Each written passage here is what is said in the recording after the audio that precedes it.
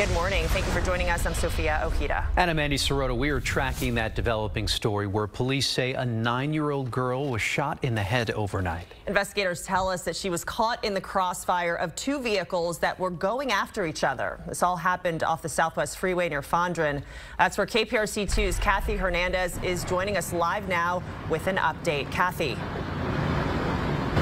Good morning to you. This is absolutely devastating. Investigators telling us that young girl underwent surgery overnight and is still in critical condition in the hospital. We're going to do everything we can to find these individuals.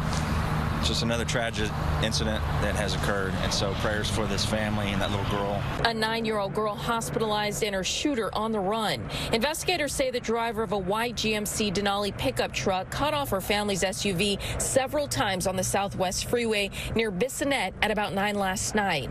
Then they say the driver got behind the family's vehicle and opened fire. They say a family of 4, a mother, father, 12-year-old son, and 9-year-old daughter were inside and headed to the grocery store.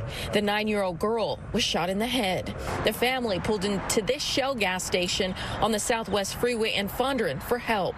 Paramedics took the girl to the hospital in critical condition. Right now, police are searching for the people involved. They were in a white truck, a Hispanic male, Hispanic female, adults. We believe it's going to be a white GMC Denali. The specific thing about it, it possibly had the blinkers on it, maybe had arrow directions is what possibly they were thinking. And investigators at the scene initially told us 2 vehicles were racing and the family ended up between those 2 cars before the shooting. Right now it's unclear if there was any racing at all. Again, police say the shooter was driving a white GMC Denali pickup truck with a woman in the passenger seat. If you know anything, please call police.